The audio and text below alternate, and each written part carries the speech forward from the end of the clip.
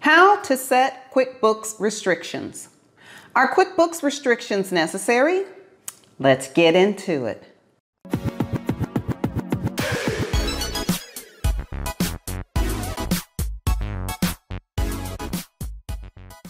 If you're an old schooler like me, you still use QuickBooks Desktop. Online, it's called custom roles.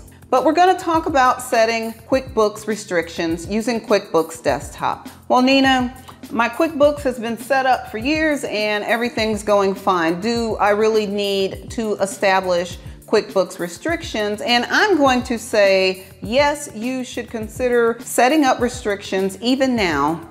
And the main reason that comes to mind for me is confidentiality.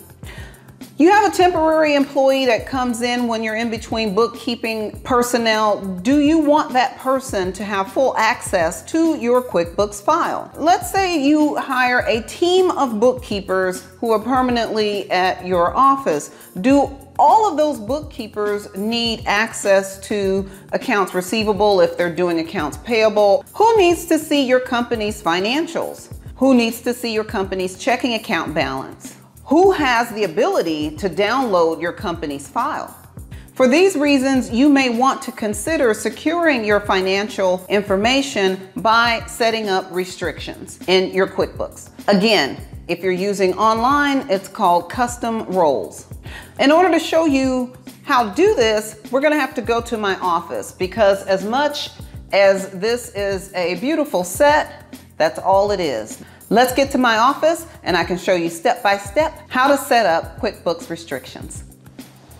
We are here in my office now, and let's get to the computer and I can show you these steps. Your QuickBooks file is already open. The first thing you're going to do is go to Company, and then you're going to select Set Up Users and Passwords, and then slide over, click Set Up Users.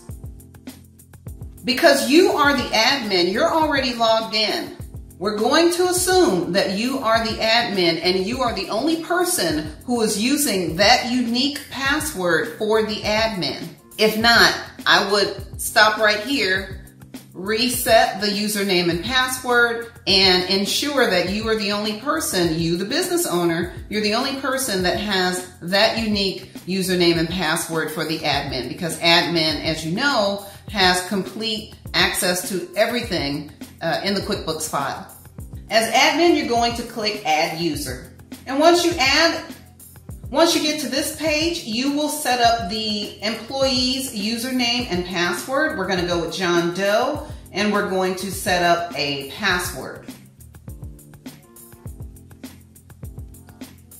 And then next, we've got John Doe in, and we're going to set up the restrictions. Do we want him to have all the areas of QuickBooks? If we do, we're okay with that box being checked. If we only want selected areas of QuickBooks, then we're going to select that. And if you look, sales and accounts receivable, that's page 1 of 9. So you have 9 areas that you have to decide what John Doe is going to have access to. Either no access to this area or full access. Or you can select what areas you want John Doe to have access to in the sales and accounts receivable area. Number 2, this is 2 of 9, purchases and accounts payable. If John Doe, if you go back, if John Doe has access to accounts receivable, and if he doesn't have anything to do with accounts payable, then you may not want to give John Doe access to accounts payable. So you click No. Checking and credit cards. Does John Doe need access to this area? You have no access, full access, and selective access. And you just decide. We don't want John Doe to have access to checking and credit cards.